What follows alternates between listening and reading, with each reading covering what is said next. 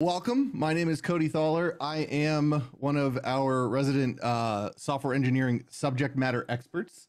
And today we're going to be learning about HTML and CSS. Before we get into that, a little bit about myself. I have been teaching web development in a boot camp style program for about 3 years now, 2.5, 3 years now. I had gone to one myself, so I had graduated with a bachelor's in computer engineering and felt kind of like I knew I had a good grasp on the fundamentals and the concepts, but I didn't really feel like I was too strong in terms of application. So I went to a programming boot camp just like Kenzie Academy. And I have to say that it helped me out tremendously, and I've been loving it ever since. But today, what we're going to be learning about is HTML and CSS, which are the basic building blocks when it comes to web development. So we're going to start with HTML. What is HTML? Well, it stands for Hypertext Markup Language. And what that means is it is a markup language that is interpreted by the browser, and it is essentially strings of text that describe how text should appear on a web page. It uses tags, which are used to define elements to tell the browser how they should look. And it's often paired with two other very commonly used languages, CSS and JavaScript, where CSS is made for handling the appearance on top of the content itself. How is it going to be aligned? How is it going to be styled? What are the fonts going to look like? What's the font size? Things like that. And then there's also the JavaScript, which is generally used for functionality. The structure of HTML can be a little overwhelming, especially when you first start. We see these angle brackets, these greater than and less than symbols with some text inside of them, and then there's more text inside of that, and it can get a little bit overwhelming. But the easiest way to kind of try and wrap your head around why we need this pattern is, if you think about it, this text is being transmitted in all of these network calls, right? You go to a website and you send a request and get this response back, and this text needs to be interpreted by the browser. So you'll notice this pattern here of, I guess I can't really draw on here, but you'll notice that, for example, the HTML tag on the second line, there's a corresponding what we call closing tag down at the bottom. The idea here is the browser will be able to read the first opening tag and then keep that in mind and say, okay, so what all is included, is encompassed within this one type of element, right? And so let's break down the general structure that every HTML file should have. We have this doc type HTML that informs the browser which version of HTML is going to be used in the document. Technically, we are currently on HTML5. You can use things other than HTML. There's also XML that looks very similar to HTML, but the browser needs to know what kind of content it's getting. And so that's what this doc type HTML indicates. Then you notice we have the HTML tag itself, and that's basically telling the browser this is the start of the actual content of this web page.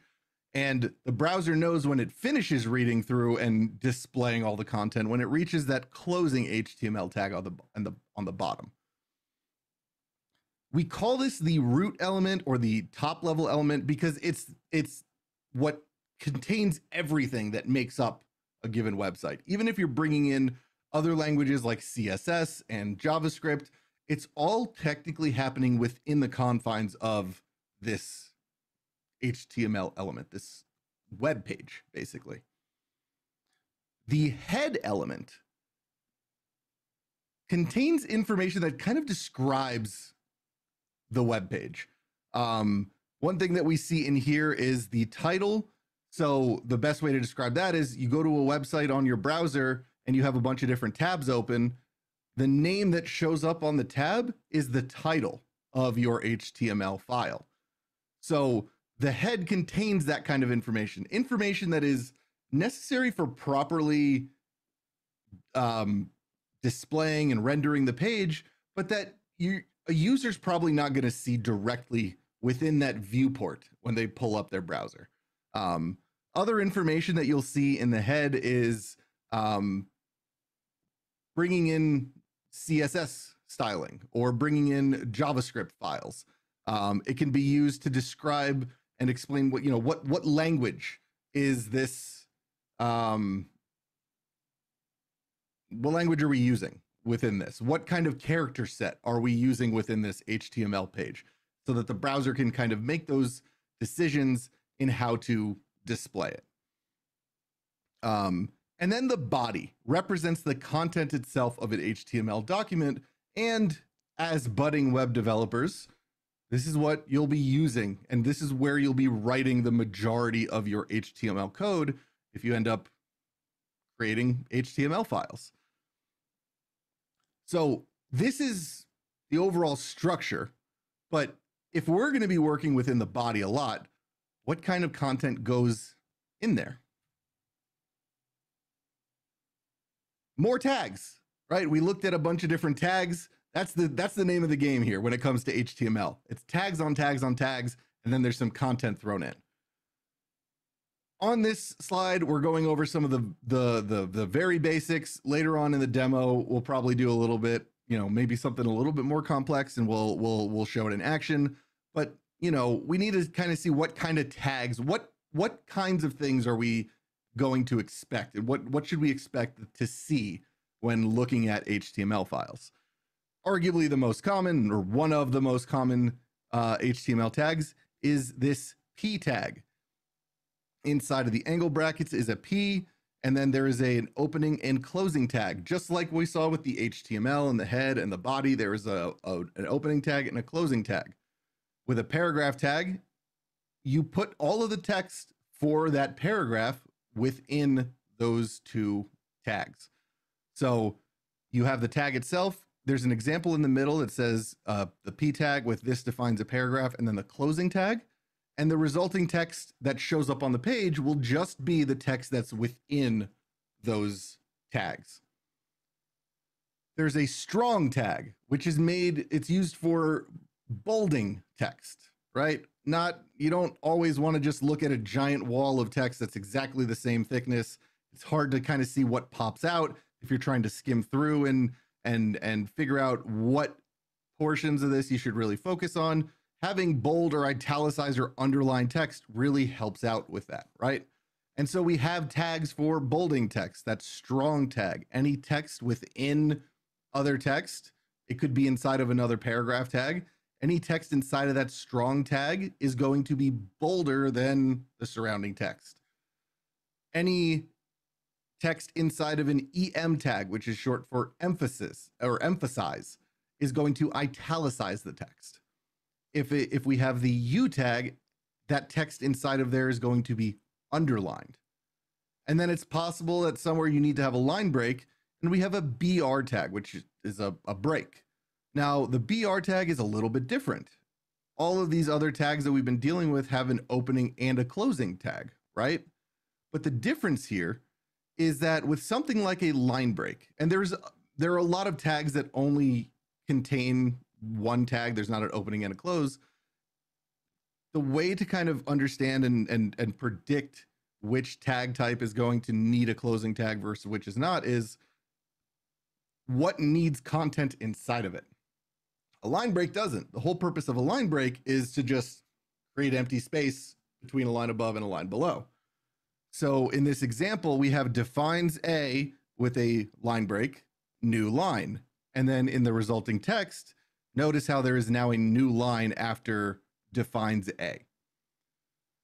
And then we have something a little bit more complex. This is our first step into looking at, combining multiple tags together, a bullet point list.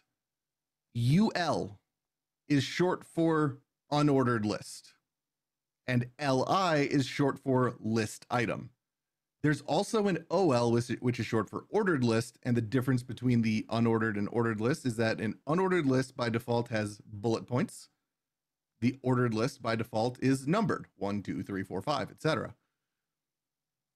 And while previously we've just been dealing with these tags that have text inside of them, now we see that we have an unordered list tag followed by 3 sets of list item tags, and then a closing unordered list tag.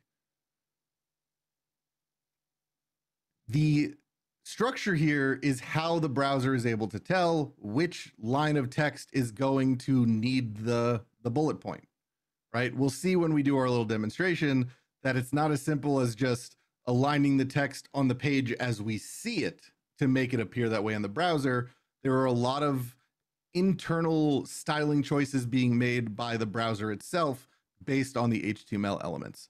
And so for each bullet point that you want to appear within a list, you need to have each one be its own LI tag, its own list item tag. And these are just some of the examples. There are so many.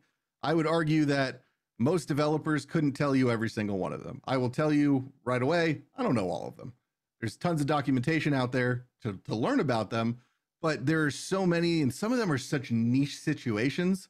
Like there's a code tag that's just used for displaying text to look like code. Like that's why, you know, what they dedicated resources to such a specific thing. And that's the kind of stuff that you're going to see within HTML. There's all kinds of different tags. So don't think that this is everything that you're going to see, because there's lots more out there, but this general pattern is incredibly common, and you're going to see it all throughout whenever you build out HTML pages. Now, these tags can also contain what are called attributes, and an HTML attribute will be used to provide a little bit of extra information about something regarding the tag. And the reason that I'm using such vague terminology is that it really depends on the type of tag, on what the attribute actually is. And so there's not, you know, it's quite literally just information, attributes about an element. Some of the ones that we're going to end up looking at include href, which is short for hyperlink reference.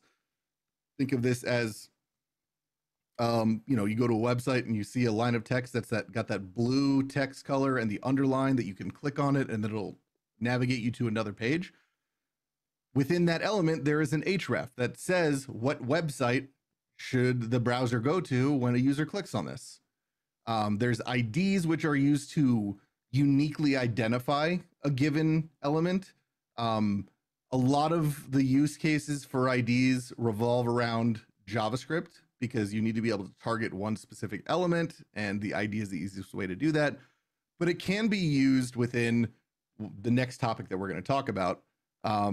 And so are classes. Classes are they're attributes that allow us to classify elements in a given way. Predominantly, we use it to classify it for use in styling our web page, which is the next topic. CSS. What is CSS? Well, CSS stands for Cascading Style Sheets. When you go to a website, generally you see some flashes of color. The font is generally not just like Times New Roman. You have elements that are aligned next to each other. Maybe there's a table on the page and it looks really pretty. You got these buttons that have, you know, nice color to them, and things like that. That's all done with CSS.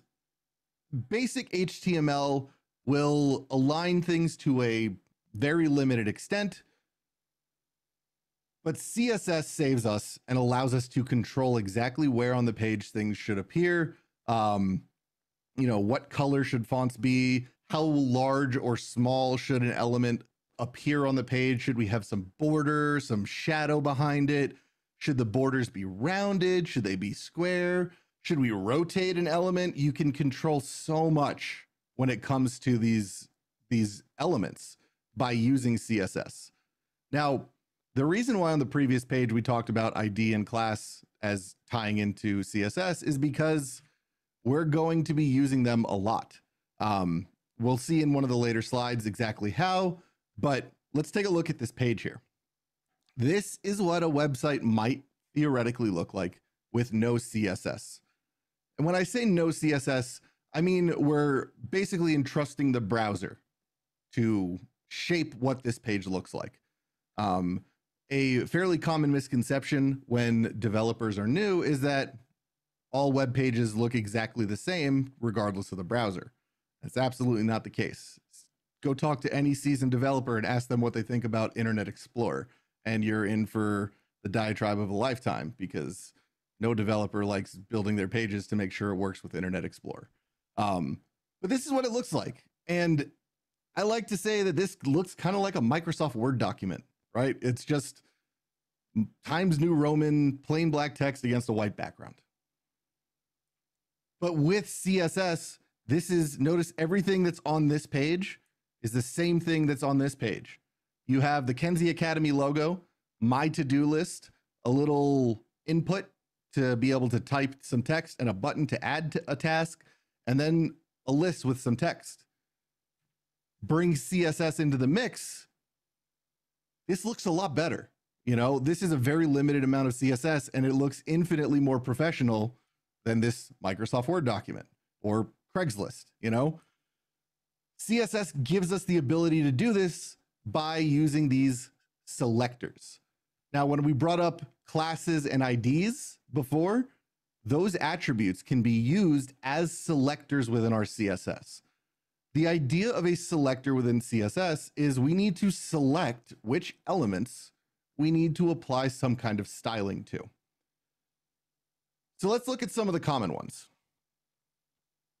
The least specific HTML or CSS selectors are going to be the tags themselves. Notice in this instance, it's just the letter P followed by an open set of curly braces with a line of text inside of those curly braces. The P is the selector. This means that all text within, or all contents of anything that is inside of a paragraph tag, will be given whatever CSS properties and values are within those curly braces. So in this situation, every single paragraph tag will have its text given a color of blue. But we can get a little bit more specific. Maybe we don't want every single text or every single paragraph to have the same exact text color, right? Maybe we want to have some paragraphs get blue text, some paragraphs should have red text. Maybe some of them should just have black text. This is where these class names come in. We can define classes with whatever name we want as long as it's preceded by a period. So in this second example, there is a class that we'll be using called foo, and any contents inside of there will be given a color of red. Now, when I say a color of red, we need to remember that HTML is hypertext markup language. And so this basic color is not talking about a background color. It's not talking about the color of the border or anything. Color itself is a property that defines the text color of all contents inside of that foo class. Now you'll see in the next example, the ID looks very similar. The difference being, instead of a pound sign or instead of a period, it uses the pound sign or the hashtag, or, you know, technically it's called an optothorpe, but nobody knows that. The pound sign in front of the name indicates that the selector is an ID rather than a class.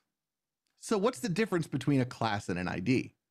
Well, according to best practice standards, an ID should only appear on a web page a single time. It is supposed to be a unique identifier. And while most browsers will actually make it look the way that you want it to, if you have an ID show up multiple times, it is one of the few times where I will tell you as a developer, that's wrong. Don't do that. A class, on the other hand, is a class of elements, a classification. You can have a ton of different elements use the same class. So there's that difference there between a class and an ID. It's the specificity. And then you can combine selectors. So in this example down here, p.foo # means that it's going to apply the text color of yellow to the item with an ID of bar that's inside of an element with a class of foo that's inside of an element with a that's a paragraph. I'm sorry. If there were spaces, that's how it would be. So this is actually the paragraph with a class of foo and an ID of bar. That is what's going to have the color of yellow. There are ways that you can combine these selectors to say, I only want to target the list item that's inside of an unordered list with a class of fungus that's, you know, the third child element of the paragraph with an ID of elephant. You can combine these selectors with tons of different combinations and, you know, infinite combinations. So that's all nice conceptually, but I think it's demo time. So what I'm going to do is I'm going to build out something really basic, and we'll take a look at some HTML and then add some CSS to clean it up and make it look a little bit nicer.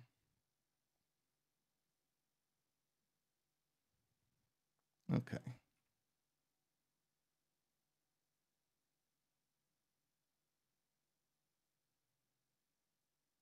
Okay.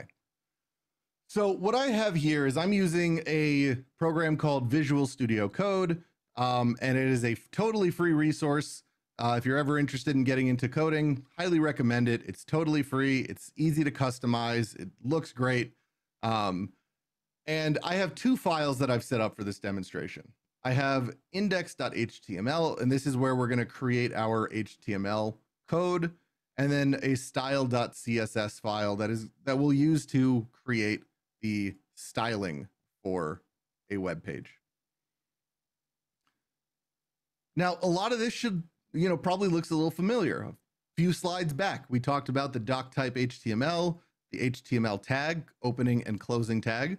There's the head that has all kinds of information, right? There weren't so many examples in that slide, but here we see that we have metadata about which character set to use, metadata about HTTP equivalency, and you know, you can basically dictate, given a certain browser, what kind of rule set should be used. And right here, you'll see this is all boilerplate. I didn't type this out myself. I used a boilerplate snippet that's built into Visual Studio Code, and I love it because it's even saying, if this is being loaded into Internet Explorer, please don't use Internet Explorer, use rules, use the Edge rules. Nobody likes Internet Explorer. So we've got some metadata in here, but in the body is where we're going to add everything. So I want to talk about arguably the most important element that your website can have. You've probably heard the term search engine optimization somewhere before. Either you're in business and you need to worry about SEO, search engine optimization, to make sure that your product is being, you know, or your business is visible on the internet. But there is another type of tag that we didn't talk about, and it is a heading tag. And the heading tag, there can be a bunch of different levels of it, but there's one of them that's really important. Kind of similar to an ID, there should only ever be one H1 tag on a given web page, a single page. And this H1 is going to be used for things like making sure that the right information is displayed on Google. Google isn't a bunch of people that are sitting around going to website to website and taking notes about what should be written on the page when you go to google.com and search for something. It uses what are called web crawlers, and these web crawlers will go to, you know, where I say go to, but really what they're doing is they're making requests and getting HTML back and parsing through the HTML to see what is the information that is probably most important. Well, the most important information arguably is going to be the primary heading. It is the title of your website. What is this page? So I'm going to call this Cody's Cool Coding. I can't think of something else with a C to toss in here, so I'll call it a demo. Cody's Cool Coding Demo. is going to be my primary heading, is my biggest title. It is telling you exactly what's going on this website. How do we look at this? Well, there's a really cool extension that we can use called Live Server, and I'm just going to use that. Ooh, Cody's Cool Coding Creation. Yes, love it. Cody's Cool Coding Creation. Perfect. I can use this live server, and it will open up my web page in my browser. Or if you don't feel that fancy, you can always just copy the path of the file itself, paste it in the browser. That works too. But I'm going to be using the live server because live server is great. As I make changes to my HTML, it'll be reflected here. So we've got our primary heading. Maybe I want to have a subheading, an H2 tag. That's going to say, I'm not going to alliterate for this one. Thanks for joining me or joining us to learn about HTML and CSS. And if I save it, go back over, notice it's a little bit smaller. Now, a lot of people, a lot of developers, especially beginners, are going to look at these two and say, oh, so the difference is one is bigger and bolder. But we're going to see when we get into CSS that I could theoretically make it so that the H1 tag doesn't even show up on the page. And there are plenty of websites where you'll see that. They don't necessarily want to have just a giant big bold thing, but they want that search engine optimization, so they'll hide it somewhere. So we've got heading tags, and fun fact, these go all the way down to H5, H6. So let's do H3, less important, 4, 5, 6.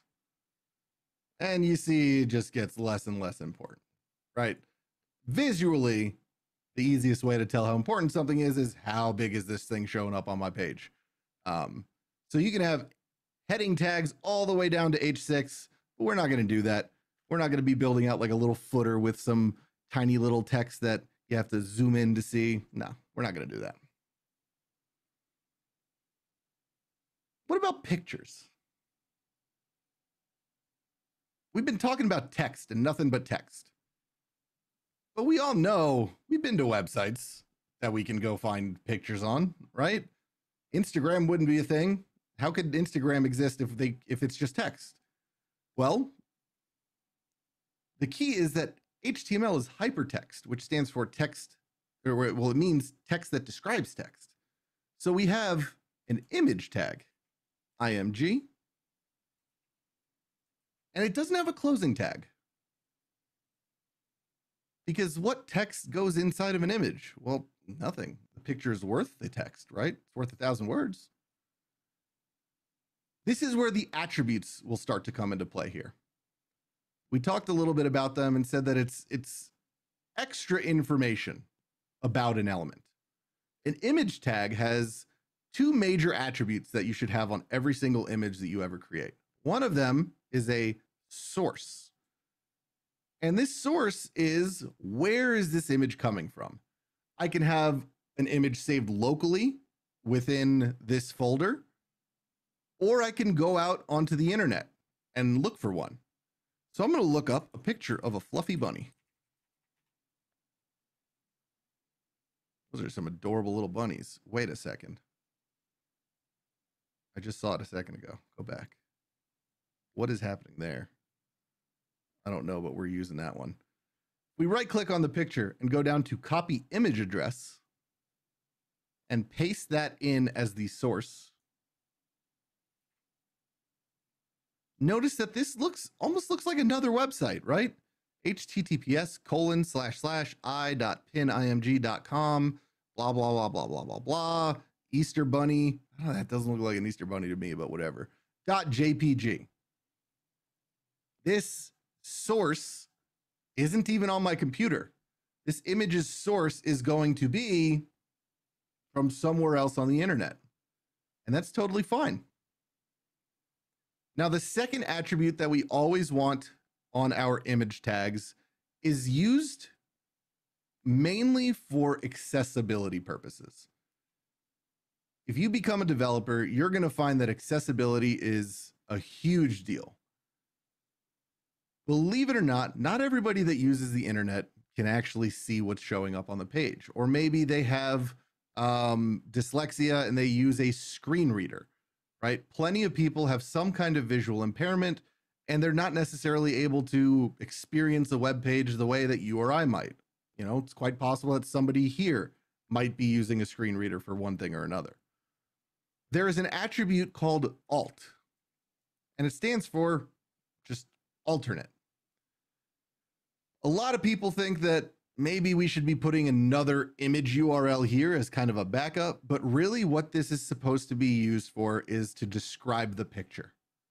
In case the image breaks, it will instead show a little broken image icon and the text that we put inside of this alt. But in my opinion, and more importantly, I think, this should describe the picture, because if somebody's using something like a screen reader, what do you think is going to be more descriptive to somebody that maybe can't see what's on the screen but can hear it read out to them? Reading out this long URL? Or reading out text that says an oddly terrifying bunny? Probably the second one. So every image tag that you create should have an alt that describes what the picture is for accessibility purposes. And so let's go take a look at what this looks like. Now we have this big bunny. And yes, it is indeed not quite as scary as that Easter bunny from Animal Crossing. That thing haunts me. So we've got Cody's Cool Code and Creation. Thanks for joining us to learn about HTML and CSS. And we've got this bunny picture. What else can we toss in here? There's a very common tag called a div. A div is a division. Think of div as almost like a container that's just going to hold other HTML. Sometimes you just want to classify a group of HTML elements as being part of the same content. Think of it as just kind of like a blank slate, a blank basket for you to put whatever you want in there. Maybe these Easter eggs that the terrifying Animal Crossing Easter bunny is forcing you to pick up. Inside of the div, we can put anything. We can put text in there. We can put multiple HTML elements. We can put, well, I mean, that's really all there is to do, right? We're dealing with HTML. We're either writing text or making more HTML elements. In this division, let's do something like we'll create a title with an unordered list. So I'll put an H4 tag. I'm going to skip the H3 because why not? Things I forgot to do today. And let's make one of these lists. An unordered list is what we were talking about before. We also talked about ordered list. We're going to use an unordered list because I don't want to prioritize the things that I forgot to do today. UL. Now, I talked about how we needed to put these elements inside of this other element before, because I can't just put some text there in, you know, with each thing on a new line and expect the browser to understand it. What we have to remember is that as the browser receives this HTML, it's actually getting it as one really, really long string. It's not getting, oh, this is tabbed in. This element is tabbed in. It doesn't get any of that when it actually receives the HTML. So if I said that I forgot to go grocery shopping and that I forgot to tie my shoes, who's wearing shoes working from home, right? I see this and I say, oh, each one is going to be its own element, right? This is on one line and this is on another line. But if we go look, no, it just says go grocery shopping, tie my shoes on one line. Why did I jump to H4? I just didn't feel like having an H3. You know, I don't feel like this is that much, you know, I don't feel like it's just a little bit less important than the H2.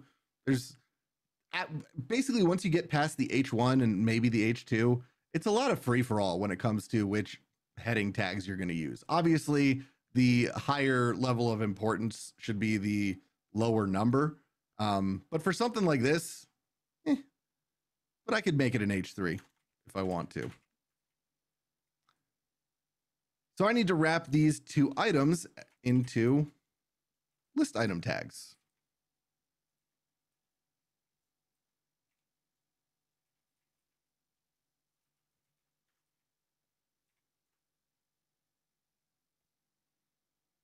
And then let's see. I forgot to watch the new episode of Obi-Wan Kenobi. I didn't really forget, I just had to work. But now we can go look and we see that we have this list underneath things I forgot to do today. And now I'm going to create another division here. I'm going to create another div and call it things I remembered to do today. And in this list, I'll say, give a lecture on advanced routing in React. I remembered to post the lecture recording, and I remembered to check for newly submitted assignments.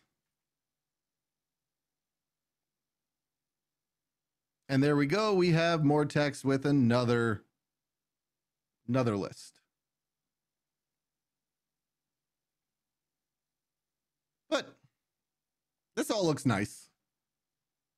Let's add some pizzazz to this. Let's make it look a little bit nicer. I want these two elements to kind of be sitting side by side, right? I want that to be kind of, you know, you go to a website and you have that kind of top navigation that's got some important information there. I want to have like a heading and a subheading on there. I can create a new element and put them inside there, but I want to talk about CSS. Let's take a look at how we can do this. I want to select my H1 tag and my H2 tag, and I want to tell it, hey, sit next to each other. Go side by side. In my style.css, I can select my H1. And if I separate with a comma, any rules that I put inside of these curly braces will be applied to both the H1 tag and the H2 tag. Now, something to keep in mind here is that if I ended up building out this application even more, and I had multiple H2 tags or multiple H1 tags, this would be applied to every single one of them. But we're going to start simple here and just use the tag itself.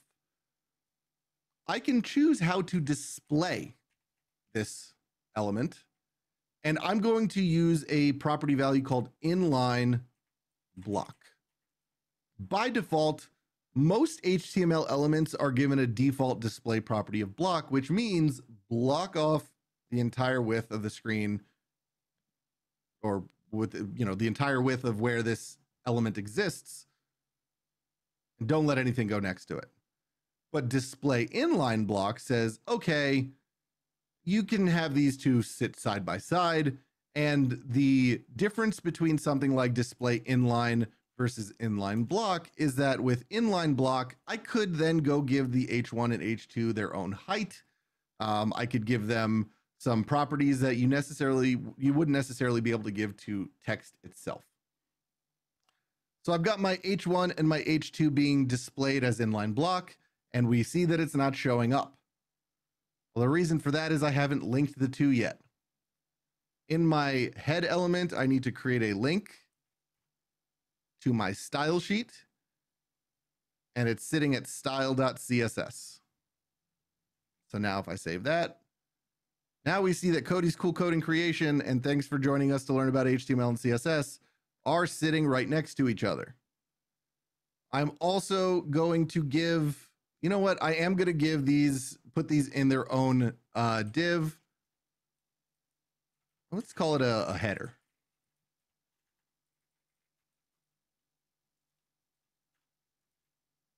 And why do I want to do that? Because I want to show another way that we can get things side by side and a little bit more organized.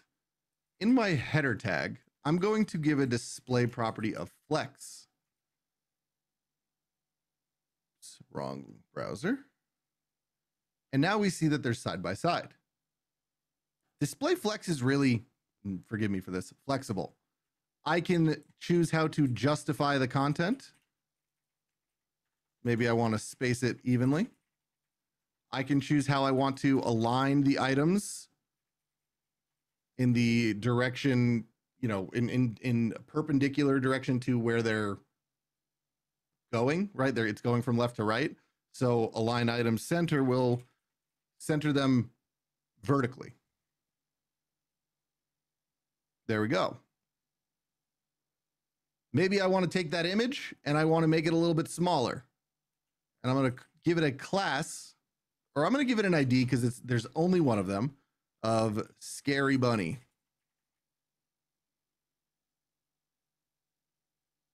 And I will target that with a # because that I'm selecting it by its ID, Scary-Bunny. We'll give it a width of, I don't know, 150 pixels. There we go. It's smaller and less terrifying.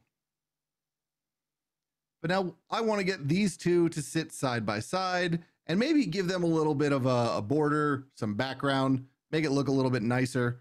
So what I'm going to do is I'm going to give those two divs a class of list box. It's going to be the box that contains my list. List box will have a width of, we'll say 350 pixels. And it will have a background color of light blue. We'll do a border of dark blue.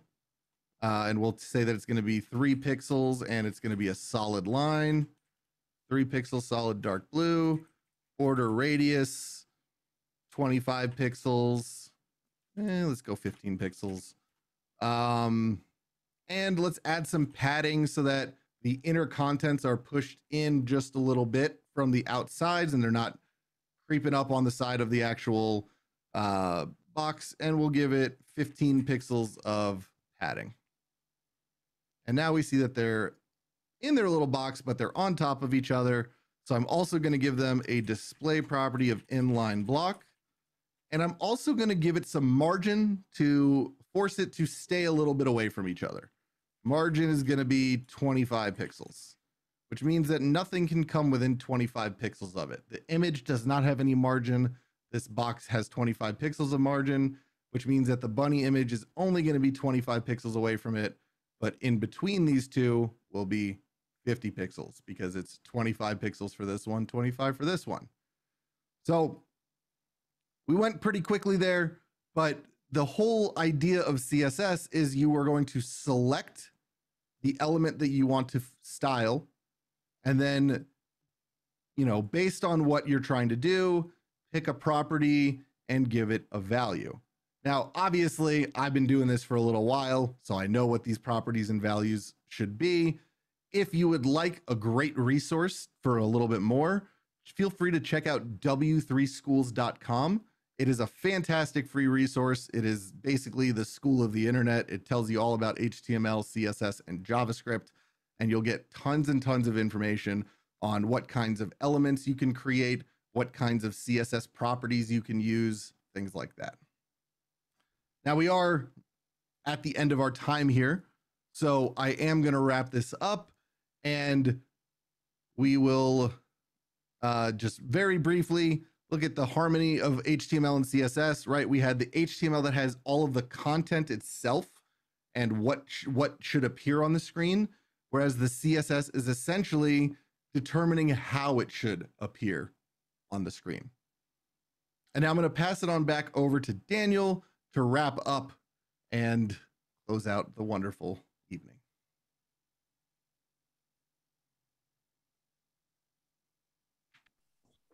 First of all, thank you so much for that presentation, Cody. That was amazing. That sparked my interest to go look into it. I think I'm going to go look at our Kenzie free course so I can get some practice doing that.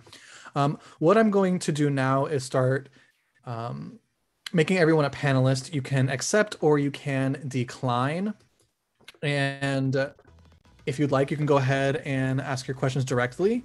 I do recommend that you raise your hand so we can have a little bit of order to this and everyone can get a chance. If you have to step out, thank you so much for joining us today.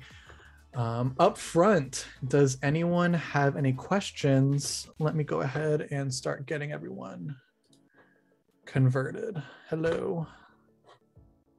Zoom toolbar. There we go. Alrighty, so it will start happening now. And I see some of you do have your hands raised, and so go ahead. And whenever you're ready, go ahead and ask away. I was just wondering, excuse me, if I could see Cody's HTML one last time. I just wanted to take a quick screenshot if you didn't mind. Do remember that this is Cody's IP and we don't want to steal his lovely bunny reminder website. I'm just kidding. I'm just kidding. You have my full permission to take this and do whatever you wish with it. Tell the world that you forgot to go grocery shopping today. And would I be able to see index.html one last time, please? Thank you. HTML. Do you mean the style.css? Oh, thank you. Would you also be able to share, Cody, please, the program that you used to do this again, just one more time for anyone that might have missed it? Absolutely. It is called Visual Studio Code, and I will post a link to where you can go and download it. Okay.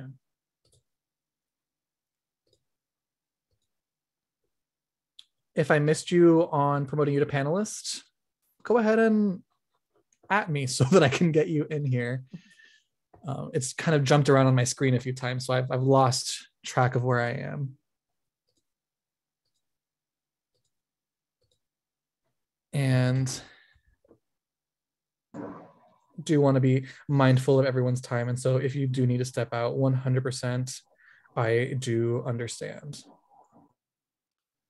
I see Brianna's question. What was the resource that I mentioned at the end? W3 Schools. I will post that link in here as well for you. That was my I have been at this for quite a while, and I will let you know that I use W3 Schools on the regular. It is a fantastic resource, always free to use. If you go to the references portion, it will show you everything: HTML, JavaScript, CSS. There's some, more advanced programming things on there, but it's got great resources for beginners, especially. I did post my email in the chat for anyone who did not get a chance to register. And that way, if you email me directly, as soon as the project becomes available to be viewed, I will send it to you. But definitely get those emails in if you want to have a recording of this slide.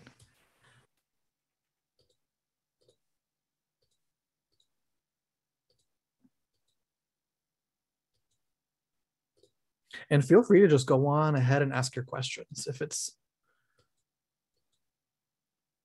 if you guys don't have any questions, I certainly do. I am super curious. I see we do have a question in here. Joseph Baker asked, I'm starting the software engineering with a backend specialization. Should I still learn JavaScript? Yes, it's still a great tool to use. In fact, there's a really popular stack of technologies called MERN, MongoDB, Express, React, and Node. And that is JavaScript from top to bottom. Everything on the front end is JavaScript and everything in the back end is JavaScript. So while JavaScript was initially created as a front end scripting language, it has evolved to be used in a lot more than just the front end. So definitely helpful. A back end developer that can hop in and help out a little bit on the front end is going to be a lot more marketable than one that can't too. So definitely a good skill to use and learn.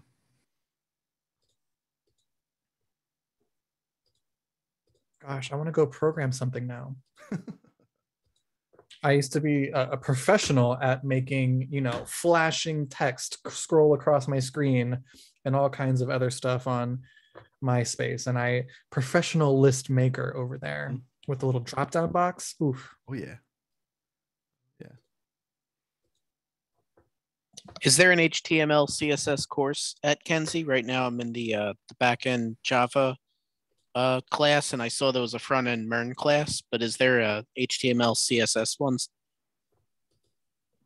I don't think there is one just for HTML and CSS, but for the full stack MERN, the first 12 weeks is HTML, CSS, and JavaScript. Oh, great. Thank you. Okay. I'm guessing we're not going in any particular order as far as questions, right? Ask away. Okay. So, what is the schedule going to be for students? So I believe there is a little bit of leeway in terms of, based on your instructor and when they specifically schedule. So I know for myself, with my current group of students, I pulled at the beginning of the course what hours work best for you in terms of when you would be most likely be able to attend class. And I use that to kind of dictate what time I will be doing lectures each week. But it's broken down into a few different sections, and that's consistent. There's a weekly kickoff each week where your instructor will go into detail about what you're going to be learning through the week on a kind of a higher level, maybe do a little brief demonstration of one or two of those topics. And then you'll have 2 topic sessions where 2 of the major topics that you're going to be using throughout the week, you'll have an hour to hour and a half lecture on it with your instructor. And then after that, there are also Q&A sessions throughout the week where you have the opportunity to interact with your instructor and your facilitators, your coaches, and ask questions, get those answered. And then there are also study halls that, some of them are staff led, where, it's kind of similar to the Q&A where you're able to go in and ask questions and just kind of hang out and work. But I do know we are working on releasing a feature here pretty soon where you're going to be able to see if any other students are hanging out in a Zoom room working on things, and you can kind of hop in. So it's a little open-ended. I see. But, it's... So do you think that's more advantageous than having a set schedule when it comes down to programming? So it really does depend. I mean, this is a course where there's, we call it semi-synchronous. I have worked with both synchronous and semi-synchronous where, previously I was teaching where students had to be sitting there in front of me essentially in Zoom 8 hours a day. And then this is, we have lecture a few times a week. And of course, if you can't make the lecture, it is recorded and posted, so you'll still see it. But it's, whether it's advantageous or not, really, I think depends on your own personal study style, right? If you are the kind of person that needs a lot of hand-holding and face-to-face interaction constantly, it might be a little bit harder. But if you're the kind of person that likes to work out problems on your own and then kind of gather your questions so that you're not constantly saying, wait, I have another question, wait, I have another question, then this is definitely more advantageous. And I would say for actually learning the material, that's probably the better way, because if you just ask a question every time that you run into a problem, you're just learning how to ask something rather than trying to problem solve it yourself. So I think it encourages more of that problem solving, because that's what engineering is ultimately, is problem solving. And I would like to add to that, if I may. You are certainly welcome and encouraged to plan out a schedule that works for you for each week. And that way, if consistency is important to you, then you can have that consistency. I am a creature of habit. My entire life is even on my Google Calendar. I'm that kind of person. And so I totally understand that from your perspective. The goal of this selectively synchronous style is that it's there to help serve people as well that aren't so much served by that traditional education route. And so for people who work during the day, 9 to 5, who can't attend a class every day at those hours or, whatnot, it's there to offer that flexibility for those who need it, as well as consistency for those who need that as well. And so the schedule is there And if you need consistency, you can, adhere to that. You can always go to the Sunday 1 o'clock class and whatnot, or you can always go to the Monday 4 o'clock topic session if that works for you. But, sometimes things come up or things need to be changed. And so that is where the benefit of this selectively synchronous program comes in, as well as the fact that they're recorded so you can view it at a later date. So if you have to miss a whole day, you can view it later. Or if you just need some extra review, you have it there too as well. So do you think this program is good for beginners? I'm so sorry. I didn't know if I quite heard you. No, I think you said, is it for beginners? Because after describing the schedule and the learning format, do you think that it's a good format for beginners, students who have absolutely no experience and probably need a little bit more hand holding? I would say for me, from my experience, and I'll also let Cody touch on that as well, because he might have a little bit better understanding of that. But our program is basically designed to take those with zero experience to hero. Hello, whoever was speaking. I promise I will get to you in just a moment. I just want to go ahead and answer Jocelyn's question really quick. Can you see me? I'm here, Joseph Hamilton. Can you see me? Hi, Joseph. How are you doing? Because is there any classes to take Kenzie Academy here, like in the new classes here? So how you know about me, Kenzie Academy, some Amazon from last year. Oh, hi. Will you just hold on one moment for me, please? I do want to go ahead and get to Jocelyn's question, because I do want to be respectful of everybody's time here today. And I'm not sure how long she has left here to hang out with us. And so I do promise we will get right with you, okay? And if you need to, you're also welcome to send me a message directly and I can answer it there as well.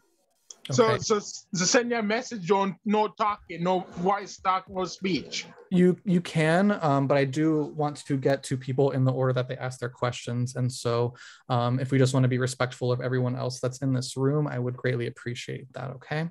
But yeah. I do promise, Joseph, I do see you and you are valid and we will get to you, okay? All right, thank you. Jocelyn, yes, this program is designed to take those from zero experience all the way to hero, how I like to position it. But it is something to consider whenever you're looking at our programs, if this is going to be the right fit for you. Some people do flourish better in that traditional education environment, like what you would receive at a 4-year program. Now, to address the whole hand-holding issue, that's not to say that we're leaving you in the dark. We are a community here, and you will have a lot of support from your instructors, peers, and the coaches. But definitely, it just really depends on you, so to speak. I personally found that for myself, I didn't like the traditional route because I couldn't attend certain classes because of work. And even when I did online programming or online classes, it would say, sign in for a test at 2 p.m. And then I couldn't make it at 2 p.m. and then I'd miss the test and I couldn't do it earlier or after on my time. And so what I like about this program is that, within your schedule, you can customize it on a plan that works best for you. And you'll also have a success advisor to help you with that. And there are just those weekly due dates that need to be met. So I'll also pass to Cody to see what else he can offer to that. But it's a great question, Jocelyn, and it's important to consider when choosing a program. Yeah, and I've seen the whole range. I got my degree at a traditional 4-year university, so I got that. You're gonna have your hour lecture twice a week, and then you're just kind of left in the dark. And then the programming bootcamp that I went to was an intensive full-time, 40 hours in class a week on top of the additional time that you're supposed to be working on the activities and everything. So I've seen the in person every step of the way. I've seen the, kind of little bit more hands off. And, this is a really good kind of hybrid of the two. Because even though, yes, the quote unquote sessions are, 4 or 5 times a week or whatever it is, you're still, us instructors and you have coaches and facilitators, we're still here, even when we're not necessarily in class with you. So you're still able to post questions. One of the huge things that I always encourage students to do is use each other. You are all training to be developers together. And when you get, when you cross that threshold and become developers professionally, your number one resource are your coworkers, right? So working with other students, being able to ask questions to your coaches and facilitators and your subject matter experts, that's all really important. And so, we give plenty of opportunity to do all of that. So I'd say, as a short answer, yes, I think it's a fantastic place for total beginners, because one thing that I didn't like about the traditional college experience was the only focus was on conceptual. You didn't get the environment in any way, shape, or form. Being put in a group with your fellow students where they're going through the same thing and getting the assignments and, getting feedback on those assignments on a regular basis, it much more mimics the professional environment. And that's a huge portion of being a developer. Being a developer is a lot more than write me a hello world program. It's about collaboration and working together to solve problems. That's how the course is built, basically.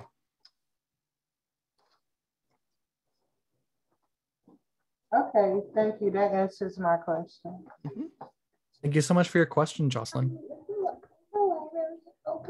I'm not telling you because you're not a good girl. Okay, and so I believe Joseph had his hand up first, and then I'm not sure who was next, Travis or, oh, we have two Josephs. So Joseph with the PH, I saw your hand first, and then I'm not sure between Travis and Joseph F who is next. So go ahead, Joseph, please. You guys can hear me? Yes, sir. Because I want to see if we can prepare for AI jobs here. Because how they introduced with the Kenzie Academy is I was working from Amazon last year. Joseph Hamilton, please hang tight for a second. Joseph Baker is asking his question, and then we'll get to you after.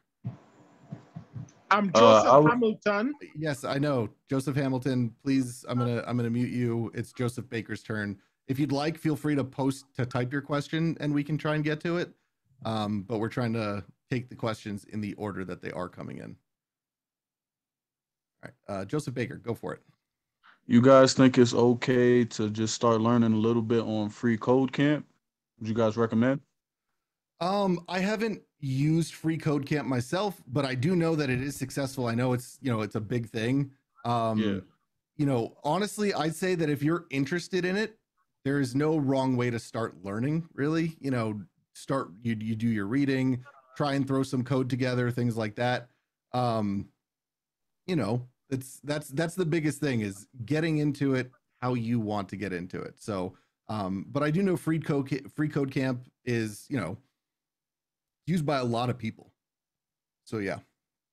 Okay. Appreciate you. Mm-hmm.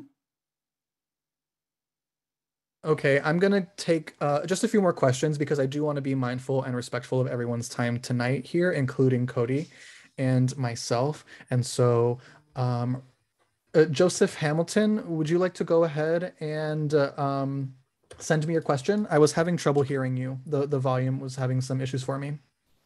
Yes, I'm here. I'm here now because I want to take a job with data analysis. And that's the first time I was introduced to Kenzie Academy here. It's from Amazon. We worked with Amazon last year. I'm in New York City, and I work at Amazon fulfillment center in New York City or in Staten Island. I'm in New York City. Yes, I live in Brooklyn, New York City, and I had work in Staten Island, another New York City borough. Okay, yes. And so if I'm understanding correctly, we aren't particularly, this isn't an interview or job seeking course or webinar. I would recommend, checking out the website to look for employment opportunities. What this is for, though, is to go I'm certain for like data analysis. Is there data? Yeah. As of right now, we don't have a data analysis course. We offer a software engineering course that specializes in back-end Java. We have a full stack web development course that focuses on the MERN stack and JavaScript, so doing both front end and back end.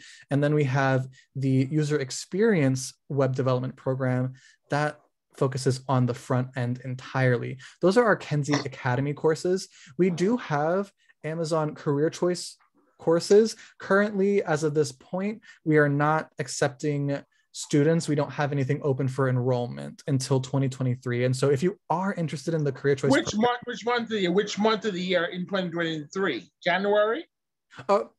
Around then, yes. What I'll ask of you is if you can send me an email. I'm going to put my email in the chat, and that way I can keep a note of your file, and that way I can reach out to you when something does become available. And if you do have any other questions, I'm also happy to go over them through email. And if you need to make a call, I can also send you a meeting link. We can schedule a call to talk as well. How does that sound? Yeah, because I'm gonna send you an email. Send you an email about is there any jobs here? Currently, we are not. Like as far as the department that I deal with, I'm an admissions counselor at Kenzie Academy, and so what I do is guide you through that admissions process. So I'm not aware of the current hiring opportunities. What I can do though, when you email me, is by the time you reach out, I'll have an answer for you to get you connected with a team that might be able to show you where job opportunities are and where public postings are. Thank you, Joseph Baker. You have a wonderful day. And thank you, Joseph Hamilton. I hope I was able to answer your question. I'm going to go ahead and move over to Travis so I can make sure we get Travis and Nyla in. All right. My question is real quick. My goal is to be a software system architect. Where would you suggest I proceed after my backend Java class? Because I'm enrolled for July 26th.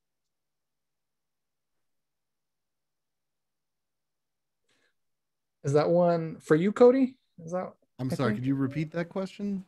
Okay, so my goal, I start on July 26th, but my goal is to reach a software systems architect. I'm going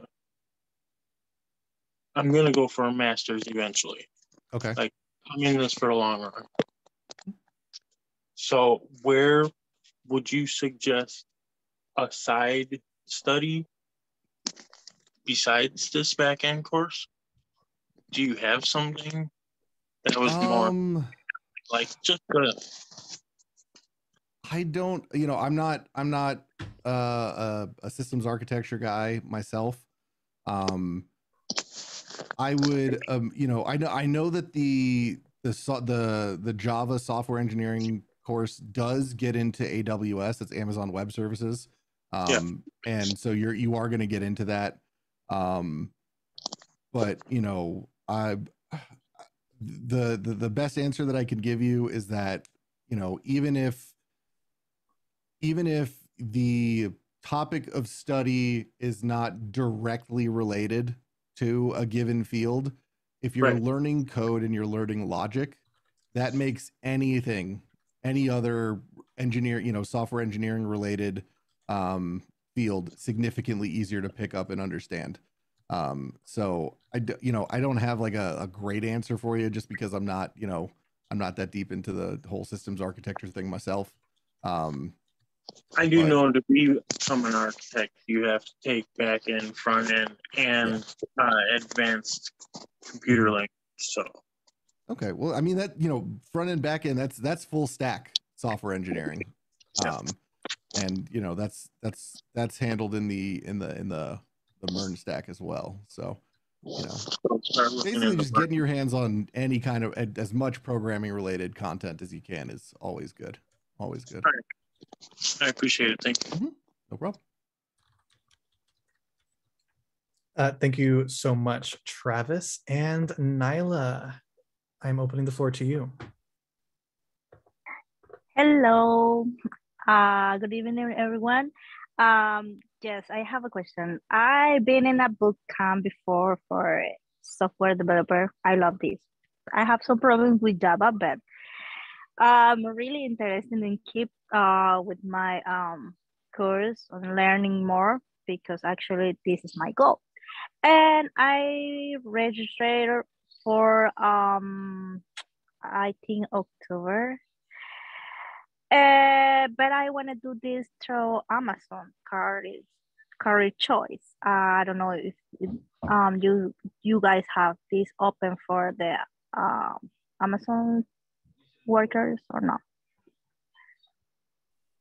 Hi there, Nyla. As far as the career choice program goes, currently we are not enrolling in any programs. What I recommend to you is to keep an eye out on the Amazon Career Choice website, and that will have all the information that is up to date and accurate about current programs and upcoming programs. You can also send me an email, and I'm happy to make a note in my file to reach out to you should something become available soon. But yes, as of right now, there are no programs available for career choice, the programs that Amazon pays for in specific. Oh, okay.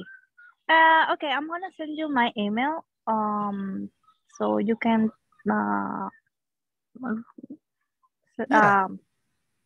contact me if you have something. Okay. Mm-hmm. Absolutely. I have to send you through in the chat. So I'll post my email again just to make sure that it's there. Just send me an email. I'm not going to get to anything tonight. I'm going to be honest. Once I am finished with this, I am leaving the office, and so I'm actually out of office tomorrow as well. Starting Monday of the following week, I'll start checking my emails and things like that. And so if you don't hear from me, I promise you, I haven't forgotten about you. I'm just taking care of me and doing some self-care for the weekend. And so I'll be back in the office Monday to make sure I can assist you, okay? Okay, thank you. Thank you. All right. And thank you all so much for your questions. Again, if you have anything else that you'd like to ask, I do recommend that you email me. I do want to let everyone go and continue on with the rest of their nights. Again, thank you so much, Cody. I really appreciated that. That honestly, it sparked my interest. I'm wondering if I even want to be a programmer now all of a sudden. It was very cool to see that. So appreciate that. Thank you. All right, everybody. Always fun. You have a wonderful day. I'm going to go ahead and close out this Zoom session. Make sure you have my email if you do need any questions. It's daniel.rivera@kenzie.academy. All right. Bye, everybody. Happy Pride.